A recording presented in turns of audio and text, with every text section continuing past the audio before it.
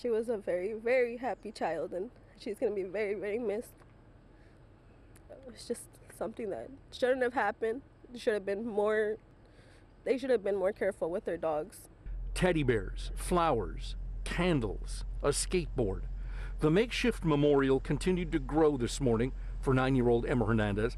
This was the scene yesterday after she died a most horrifying death. The vice-like jaws of pit bulls tore at her throat, and while bystanders and first responders did all they could, she bled to death before anyone could really help her.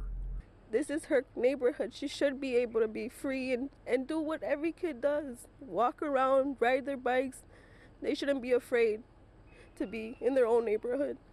And this is just, it's very devastating, very, very hurtful for this family. Emma died in the alleyway behind her home, the dogs apparently slipping between two ramshackle fences. A neighbor tried throwing a brick at the dogs to get them to relent. Emma's father, Armando, was too broken up this morning to speak with Local 4. Claudia tells us the family is doing all it can to cope with its terrible loss. It just can't be real. Like, things like this are easily avoided. Why can't people take proper measure to take care of their pets?